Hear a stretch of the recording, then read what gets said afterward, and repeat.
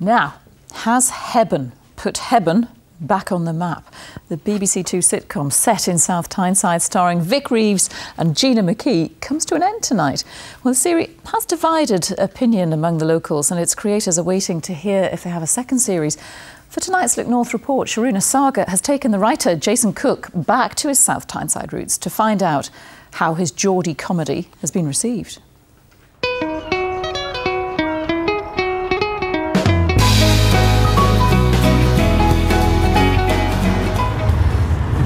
Been to Newcastle before. Whoa, we're not in Newcastle, we're in Hebburn.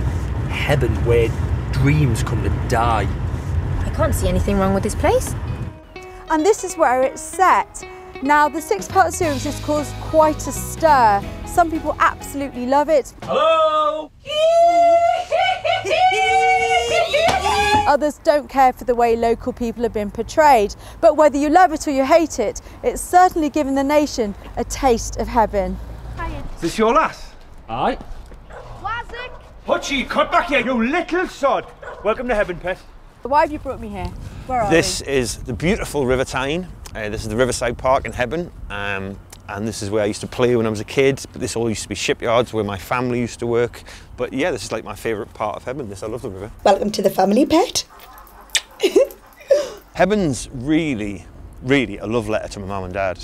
And I just wanted to show a family, a northeast family, who don't have loads, but they're not poor. They're just like everybody else in the northeast. And then they've got a lot of love that keeps them together.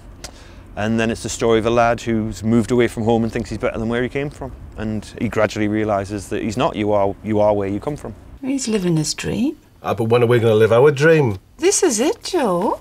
This is it. Now, you must have known when you wrote it that you'd get a bit of stick for it. Probably naively didn't, really. You know, everyone can laugh at themselves, I think, to a greater or lesser degree. But I mean, we've had such a tiny percentage of negative feedback from it that you know, there's so many people are proud of the show and proud of being from Hebburn now, so it's actually turned out to be an incredibly positive thing.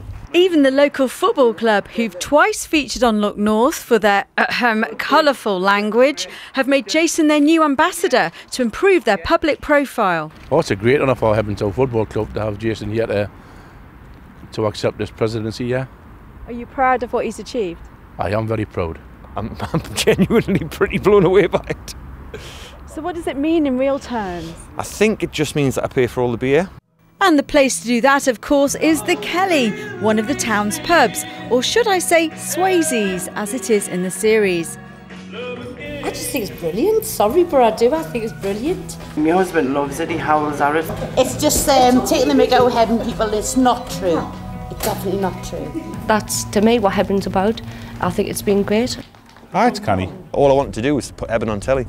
And if people like it, for better or worse, they know who we are now. Jason moved away 6 years ago to pursue his comedy career, but it seems you can take the boy out of Hebburn, but you can't take Hebburn out of the boy. My mum's really proud of the show. She's incredibly proud of the show. And when it's on, she puts on all the tellies in her house because she thinks it'll affect the viewing figures. Sharuna Sagar, BBC Look North, Hebburn.